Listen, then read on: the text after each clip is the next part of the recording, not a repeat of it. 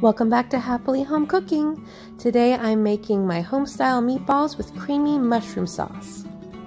First I'm going to share with you my recipe for beef meatballs with Parmesan cheese and fresh breadcrumbs. They're super easy to make and really versatile. They go great in this recipe as well as spaghetti and meatballs. Next I'll show you how I make this creamy mushroom gravy sauce. Then we'll simmer it all together and serve it on top of some egg noodles. We're going to work lots of Parmesan cheese into every layer of this dish for a delicious, comforting home-style meal.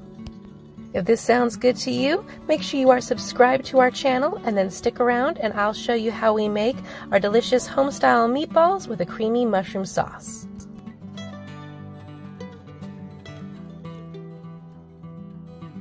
First thing we'll do is get our fresh breadcrumbs ready. Just grab 3 ounces of any kind of bread you have left lying around. I'm using sweet rolls today, which incidentally are 1 ounce each, so I'll be using 3 sweet rolls. Just pop them into the food processor and we'll turn that on low for about 20 seconds. Pretty much any kind of bread will work for this. I often use sourdough bread or even plain white bread.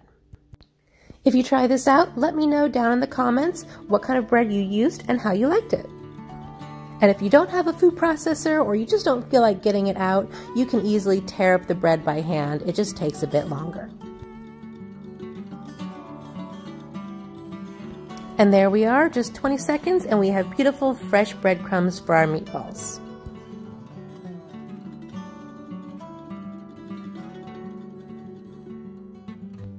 Now we'll dump our fresh breadcrumbs into a large bowl, and to that we'll add our meatball seasonings. We'll use 1 teaspoon of sea salt, 1 teaspoon instant minced onion, a half a teaspoon of granulated onion, a 1/4 teaspoon of dried basil, and a 1/4 teaspoon of dried oregano. And if you didn't catch all that, don't worry, I will have all of the ingredients in the description below. We're also adding a tablespoon of dried parsley, a teaspoon of minced garlic, and a 1/4 cup of Parmesan cheese. I'll give that a quick stir to mix in all those different seasonings.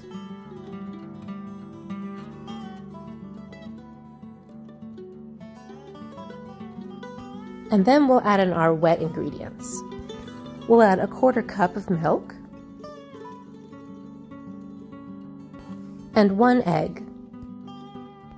And we'll mix that all together until it's well combined and all of our breadcrumbs are moist.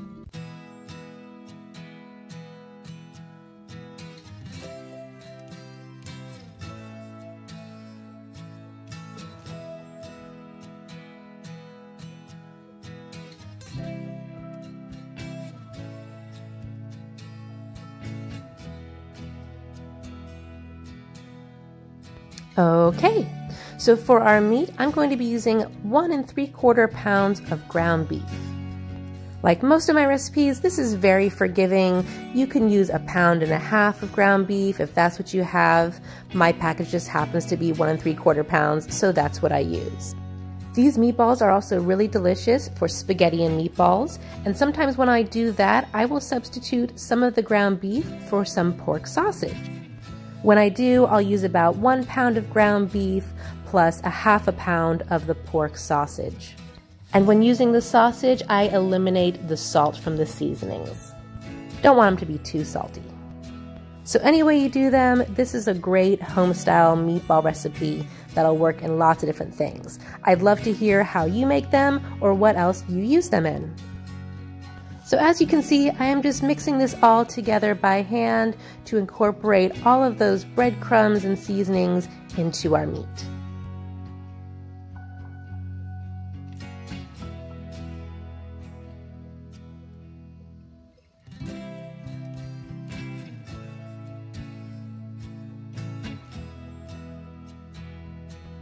And now we're ready for the next stage, balling up our meat. I like to use a cookie scoop for this part. It just helps to make sure that all of our meatballs are even in size. And this is a 1.5 tablespoon cookie scoop that I'm using, but of course you can make these larger or smaller if you like. And of course, you don't have to use a cookie scoop for this. You can just eyeball it, do it however you like. This just makes me feel better, something kind of satisfying about having them all evenly sized. Plus, they cook more evenly. I would also note that I like to line my cookie sheet with parchment paper. That way, nothing's going to be sticking to our pan and it's going to make for even easier cleanup. But it's definitely not a must. If you don't have parchment paper, it's totally okay. You can do these directly on your cookie sheet, or you can even bake them on a wire rack if you have one.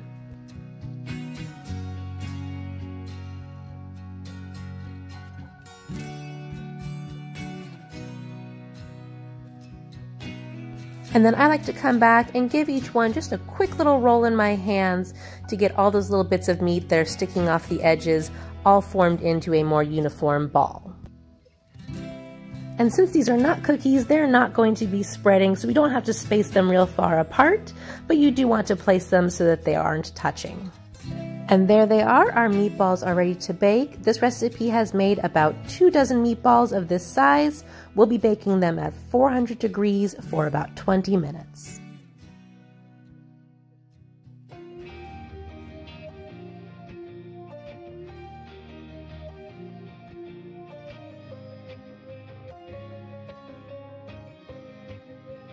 I definitely suggest you taste one of these fresh out of the oven without any sauce or anything. They are super delicious. And now we'll prepare our easy creamy mushroom sauce. We'll thickly slice 8 ounces of mushrooms. You can use any kind of mushroom that you enjoy here. I'm just using white mushrooms today. I'll often use creminis. Let me know in the comments if you use something else. Then in a large deep skillet, we're going to melt a tablespoon or 2 of butter over a medium-high heat.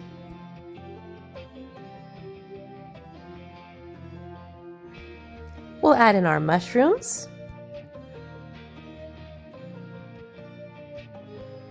Season them with some salt and pepper.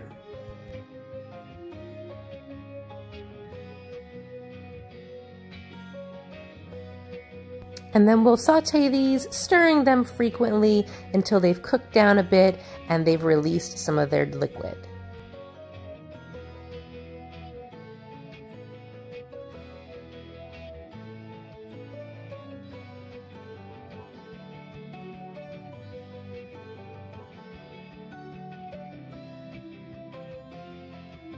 And now we're ready for the rest of our gravy ingredients. Some days I like to do everything from scratch, and some days I like a quick cheat. Today we're going to be using 2 packages of McCormick brown gravy mix. This is going to give our sauce a boost of flavor as well as texture.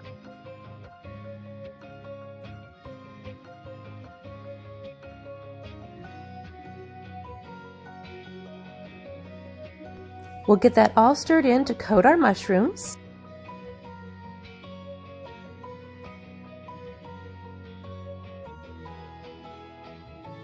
And then we're going to gradually add in 3 cups of water.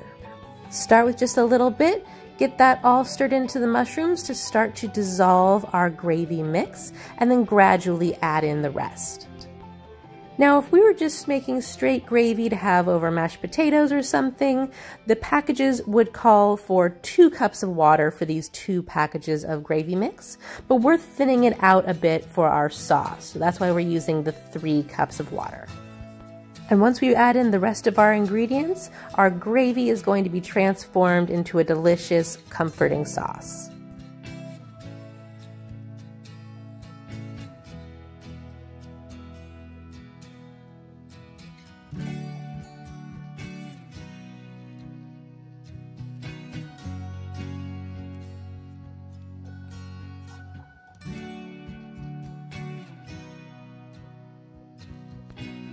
Once our water is all incorporated, we'll be bringing this up to a boil, and we'll cook and stir it for about a minute or so, or until it begins to slightly thicken.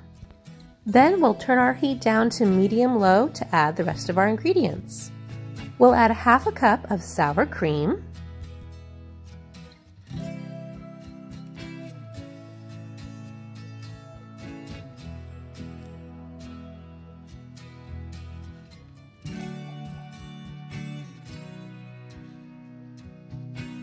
a teaspoon of Dijon mustard,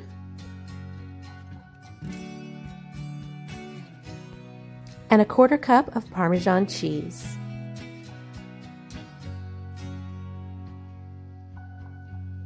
And we'll stir this all in to completely incorporate the sour cream and Parmesan cheese. This will take a few minutes of stirring to really break down that sour cream all the way, so don't be afraid to be a little bit vigorous with it.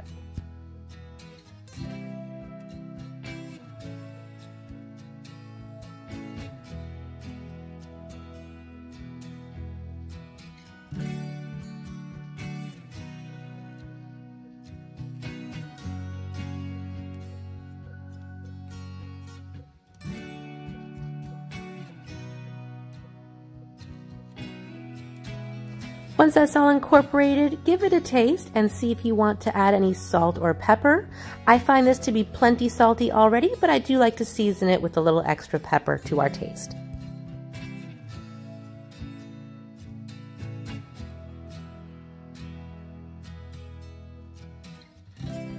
And now our sauce is done, so we are going to add those delicious home-style meatballs that we made right into our mushroom sauce. This dish to me is very reminiscent of a stroganoff or the Swedish meatballs that I remember my grandmother making when I was a child. Not at all traditional Swedish meatballs, but it definitely hits that same note in my memory. And then we'll cover this with a lid and let it gently simmer until it's completely heated through if those meatballs have cooled down, or until you're ready to serve it. This can sit and at a low simmer for several hours until you're ready to serve.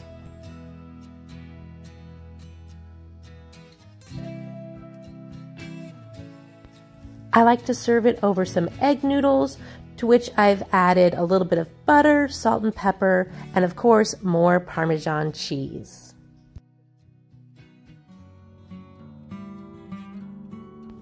Our meatballs are moist and tender, and paired with that mushroom gravy sauce, it's oh so comforting without being too rich or heavy. Pair it with a side salad, and dinner is served. Thanks so much for hanging out with me today while we made our home-style meatballs with creamy mushroom sauce. If you enjoyed this recipe, please hit the like button and make sure you are subscribed to our channel with that notification button turned on so that you'll be notified when we upload our next family favorite recipe. Have a wonderful day and happy home cooking!